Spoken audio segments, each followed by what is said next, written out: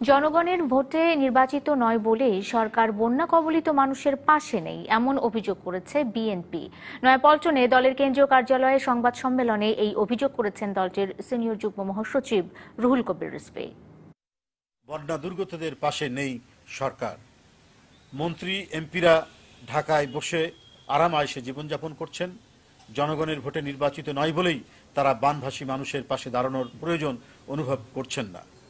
আমি বাংলাদেশ জাতীয়তাবাদী দল বিএনপির পক্ষ থেকে সংশ্লিষ্ট বন্যা দুর্গত এলাকায় এবং সারা দেশের বিএনপির নেতাকর্মী ও বিভিন্ন স্বেচ্ছাসেবী সংগঠনগুলোকে ত্রাণ নিয়ে বানভাসী মানুষের পাশে দাঁড়ানোর জোর আহ্বান জানাচ্ছি।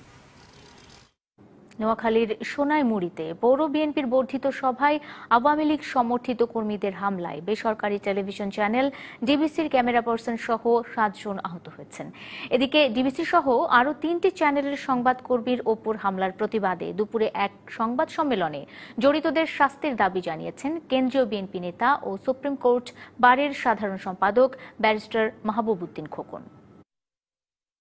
ডিবিসি চ্যানেলের ক্যামেরাম্যান, বাংলা ভিশনের ক্যামেরাম্যান, এটিএনের ক্যামেরাম্যান, এরা নিরপেক্ষ লোকসভা সংগঠিত করতে গেছে। এদেরকে প্রহার করা হলো ওসির উপস্থিতিতে।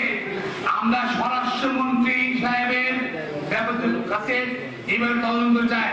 সন্ত্রাসীদের সহযোগিতায় যদি পুলিশের লোকজন জড়িত থাকে, যদি অবশ্যই তাদের বিরুদ্ধে ব্যবস্থা গ্রহণ করতে হবে।